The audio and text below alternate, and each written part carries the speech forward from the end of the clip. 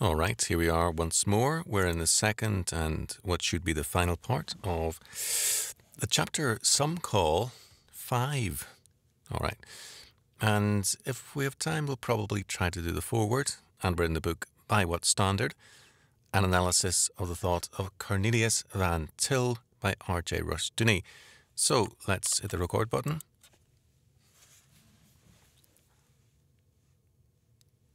Man's growth in self-realization is, we have seen, his growth also in spontaneity and freedom. Not just so happy with that. Spontaneity and freedom.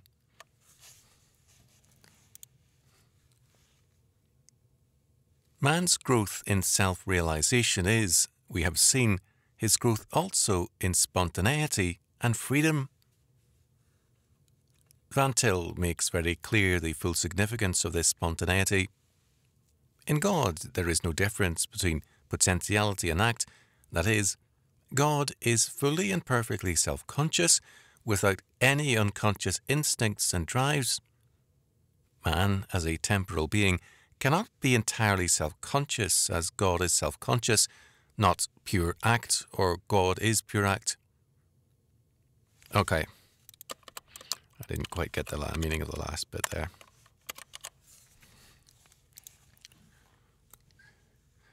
Nor pure act, as God is pure act. Before the fall, however, man's will controlled his subconscious life, while after the fall, man's subconscious life controlled his will. This is not a metaphysical, but a moral change. Fallen man is a slave to his subconscious rather than master of it. But as regenerate man grows in self-realization, he grows first in his control of his subconscious, in the spontaneity of his reactions, and in his self-consciousness. Second, there is not only increase in the swiftness of his spontaneity, but also an increase in stability. Third, parallel to this is a growth of momentum in doing the will of God. Not only is it man's task to seek the kingdom of God, but also the task of society as a whole, an ideal and task set before man in paradise. The covenant responsibility makes it clear that the self-realization of the individual is the advantage of all and is furthered by and dependent upon the realization of others. The pagan conception of self-realization involves the sacrifice of others and is at their expense. The Christian conception of self-realization is in terms of the kingdom of God and a common humanity, an organism. The conception of the church as a body stresses the fact that individuality is not monotonous repetition. We are not all identical organs, eyes or ears, but each a separate individual and yet part of a common whole. We serve that whole by developing our own individuality, which thereby develops the whole and enables others to develop their own individualities. Health and prosperity are legitimate parts of this ideal.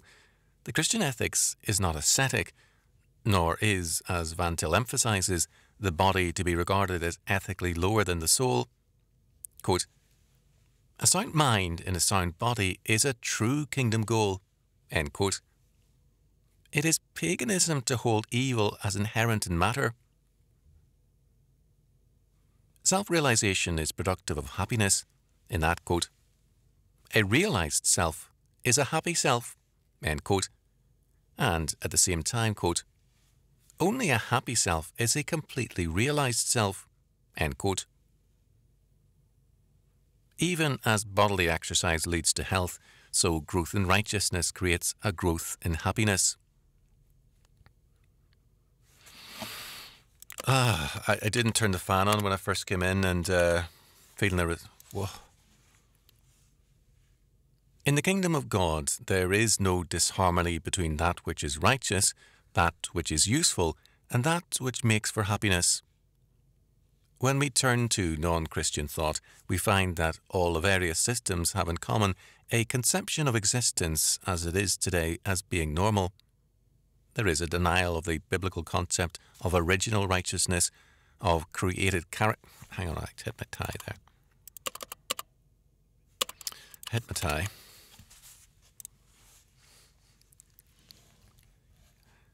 There is a denial of the biblical concepts of original righteousness, of created character and of the fall. There is a denial also of any ethical ideal given by a self-sufficient God, by means of which all systems of ethics must be judged. Behind this denial lies a radical hostility to God. According to Van Til, quote, "The real meaning of this opposition to the original perfect ethical ideal is nothing short of hatred of the living God. If God does exist as man's creator, we have seen it is impossible that evil should be inherent in the temporal universe. If God exists, man himself must have brought in sin by an act of willful transgression. Hence, existence, as it is now, is not normal, but abnormal. Accordingly, to maintain that existence as it is now is normal is tantamount to a denial of man's responsibility for sin, and this in turn makes God responsible for sin. This simply means that there is no absolute God."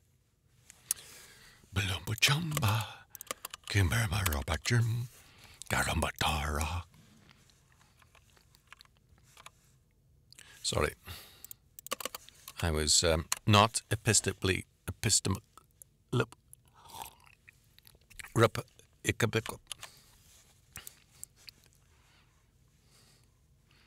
and this simply means that there is no absolute God. For the Christian, however, man is today, quote, "a broken personality," end quote, in that the various aspects of his being are no longer in right relationship one to another, because he is not in right relationship to God. He may, for example, be given to a one-sided intellectualism or to a one-sided voluntarism. In any and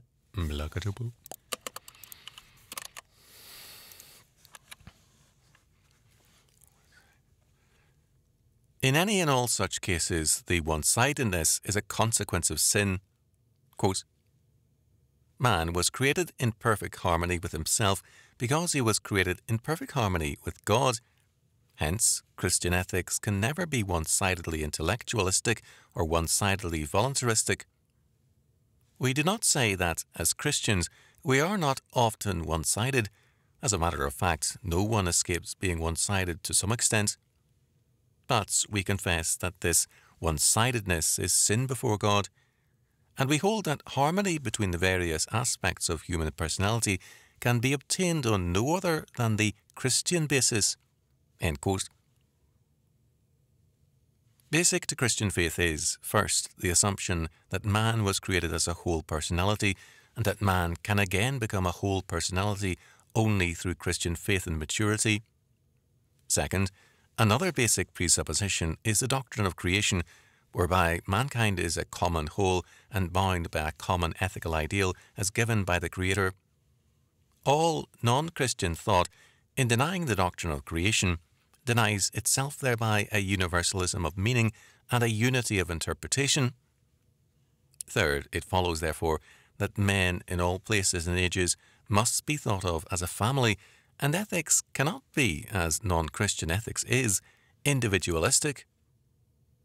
Individualistic ethics falls between two extremes.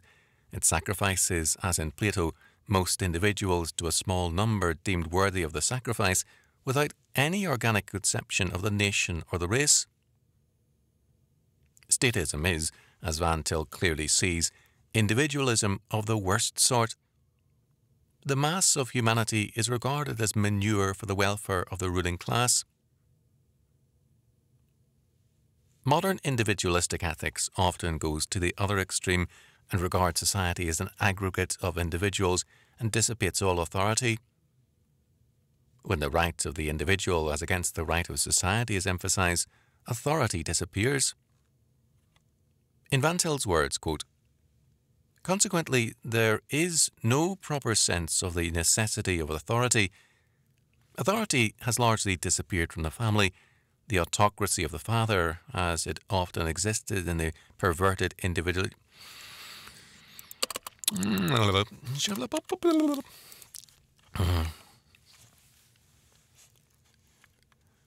The autocracy of the father, as it often existed in the perverted individualism of old, has been replaced by the autocracy of the child in the perverted individualism of today.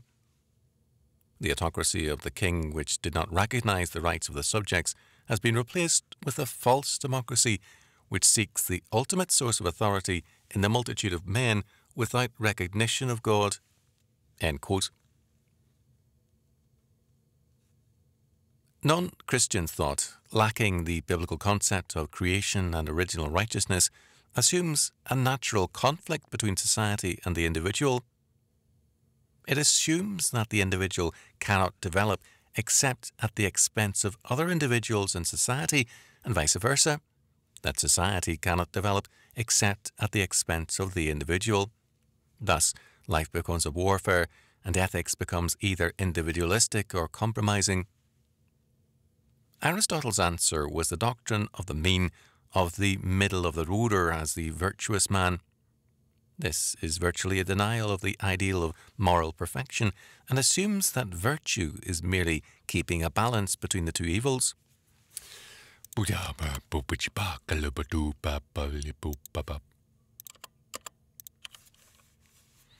Negatore, blame it.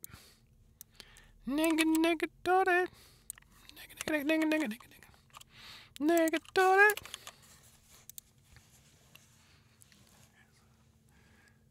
Keeping a balance between two evils.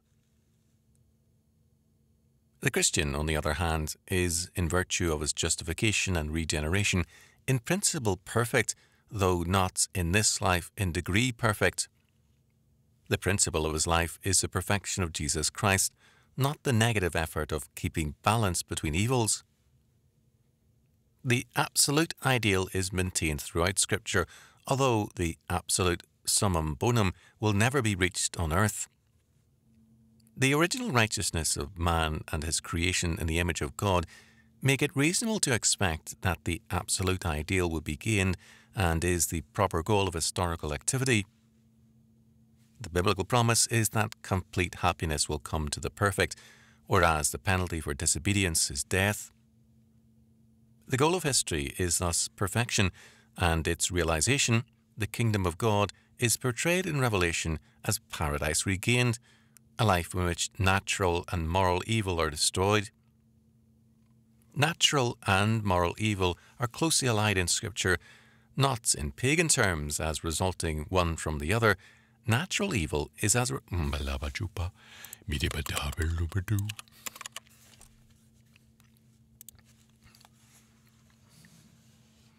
natural evil as a result of moral evil, but rather both alike a result of the fall and man's alienation from God. With the regenerate, the kingdom of God is not only an objective and a hope, but a present possession as a gift of God.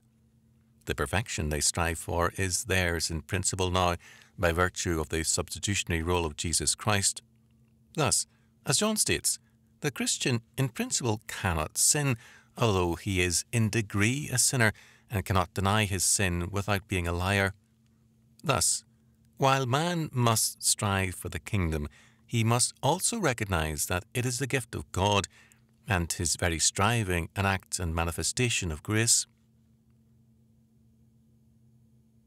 Not only is man's task the positive one of asserting and extending the dominion rights of the kingdom, but also the negative one of destroying the works of the evil one. As Van Til states it, the regenerate see evil as an insult to God. Not only must evil be destroyed everywhere, but its consequences also, while, on the other hand, there is the positive requirement to do good to all men, especially those of the household of faith. Evil must be destroyed in the world at large and in ourselves, and God is ready to use the heathen as a scourge against his own in order to cleanse him. So seriously does he regard evil in his people.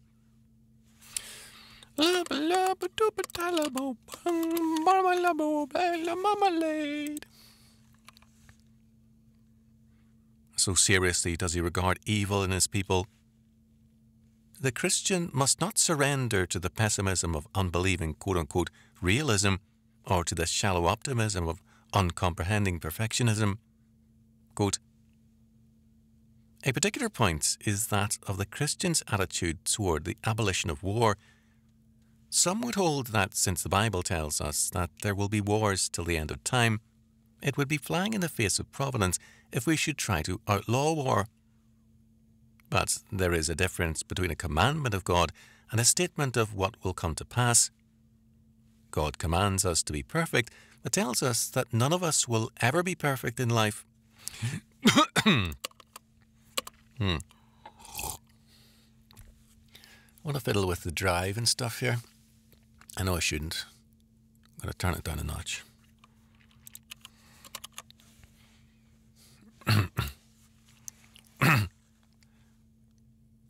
God commands us to be perfect, but tells us that none of us will ever be perfect in this life. So it is our plain task to do what we can in legitimate ways to lessen the number of wars and to make them less gruesome. A great deal of time will have to be taken up with the destruction of evil. We may not even seem to see much progress in ourselves or round about us during our lifetime. We shall have to build with a trowel in one hand and with a sword. I'm breathless. I don't know why I'm breathless. Why am I breathless? Give me air. Give me the air.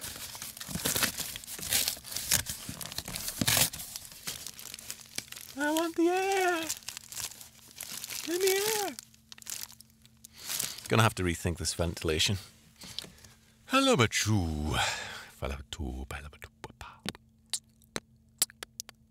am I? Where was I? Where am I? We shall have to build with the trowel in one hand and the sword in the other. It may seem to us to be a hopeless task of sweeping the ocean dry, yet we know that this is exactly what our ethical ideal would be if we were not Christians.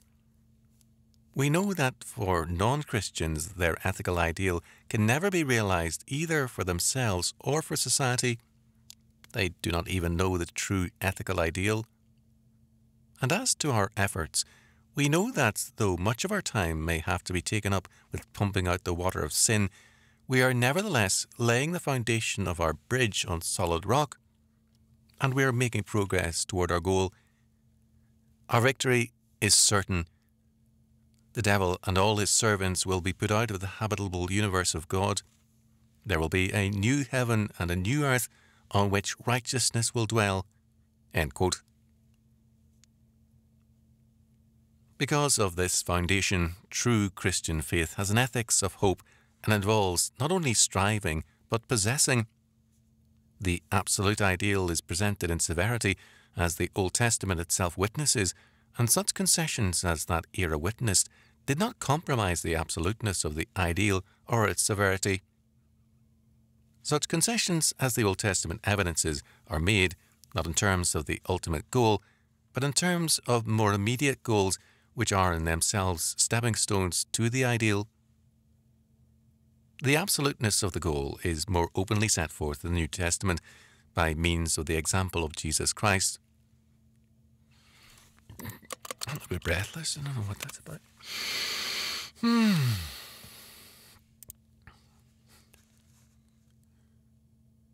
In order to understand the full meaning of his example, it is necessary to believe that origin does affect validity, that Christ coming from the background of the self-contained God and ontological Trinity is different from one born out of an evolutionary process and a background in which evil is as basic as the good.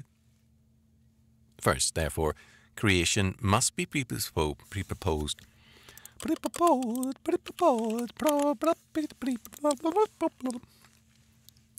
Creation must be presupposed in all its implications.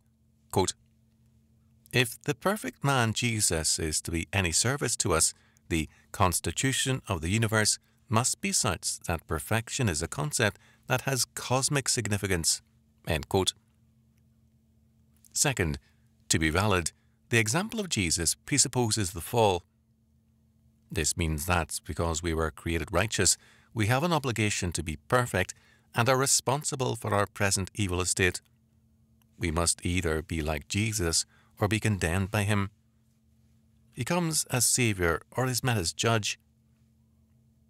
Third, The example of Jesus, in the true Christian sense, presupposes his substitutionary atonement. The required perfection is made a gift by God and is man's, in principle, unregeneration. Our imitation of Christ must be properly conceived as an imitation of God, a union with him. But this union can never be conceived of in mystical or metaphysical terms. It is a union of life, not of substance, ethical, not essential. It is typified in Scripture as marriage. True marriage is true union, not of substance, but of life. The man does not cease to be man, nor the woman a woman, but each fulfills himself in terms of sex and life, and becomes more himself or herself, while more truly one. Thus, man becomes more fully man as he becomes more truly one with Christ. Christ as our example is thus primarily Christ as our mediator and redeemer, and Christ as our king means that the kingship of Christ must be carried out in every sphere of life. For the Church to limit herself to soul saving is to deny his kingship over all creation, and to limit the crown rights of King.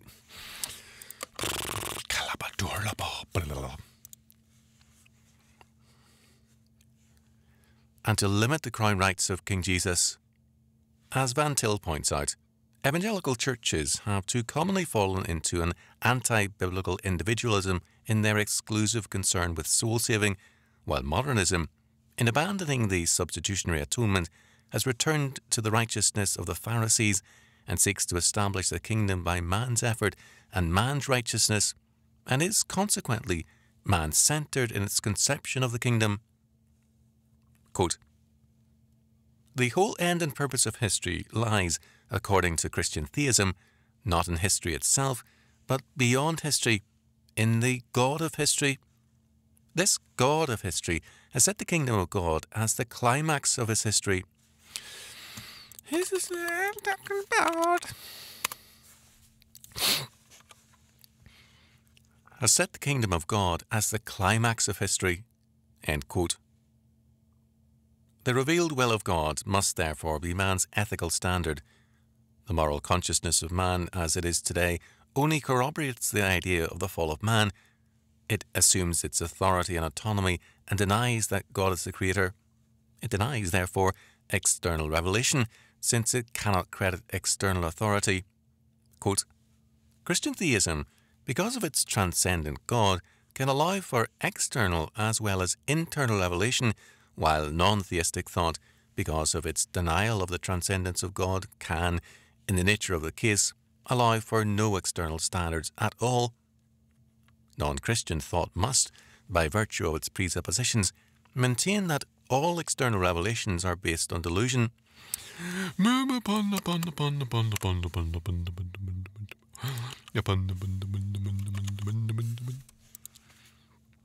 I feel weird.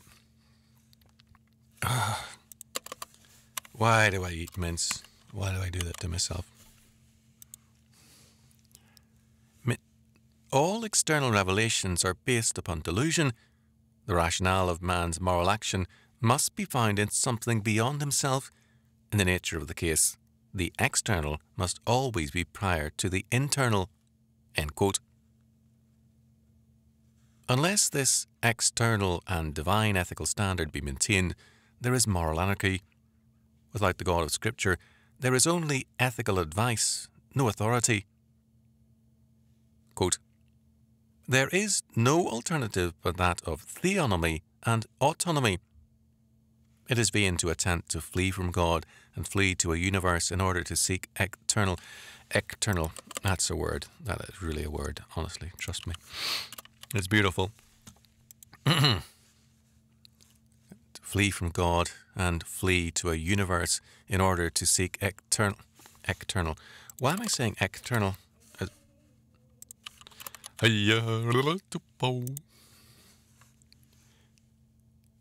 It is vain to attempt to flee from God and flee to a universe in order to seek eternal laws there." End quote. The external, absolute standard of the self-sufficient God is therefore the only valid one. While naturalistic ethics trust the immediate deliverances of man's moral consciousness, Christianity holds to the principle of mediacy, in that man's moral consciousness is not expected to function autonomously, but is correlative to supernatural positive revelation, and, by the Holy Spirit, is led to increasing trust on that standard and activity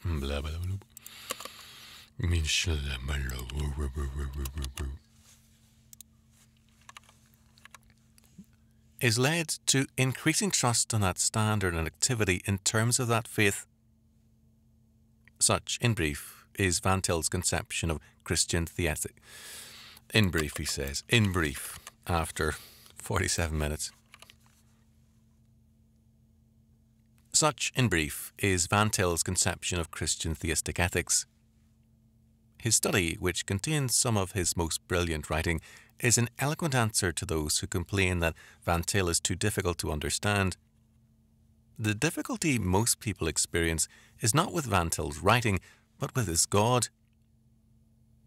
It is essentially he whom they find unacceptable and offensive. Their quarrel is not with what they cannot understand in Van Til, but with that which they all too clearly understand. Well, I was basically have memorized that chapter and I understand everything.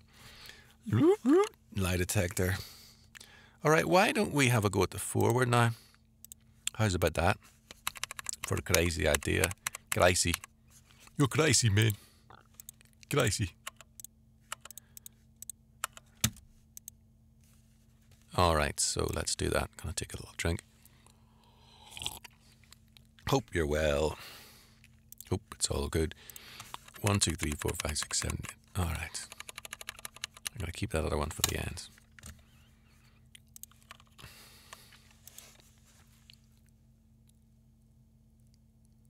Foreword.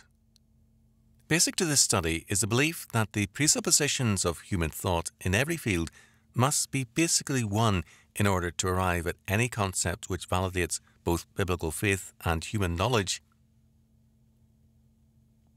The sovereignty of the self... No. Not good enough.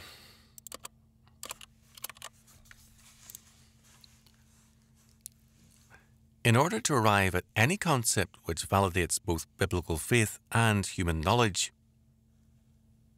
the sovereignty of the self-contained God is the key to every field, in that only the God of Scripture makes all things possible and explicable, and is thus the basic premise not only of theology, but of philosophy, science, and indeed all knowledge. In that God is the creator of all things, he is their only valid principle of interpretation, in that they derive both their existence and meaning from his creative act. This belief is herein set forth in terms of various aspects of human thought. Again, basic to the study is a belief that such a philosophy finds consistent and able exposition in the writings of Cornelius Van Til. This work, therefore, is thus both an exposition of a philosophy and an exposition as well of Van Til's development of that philosophy, a school of thought to which this writer subscribes. R.J. Rushdoony.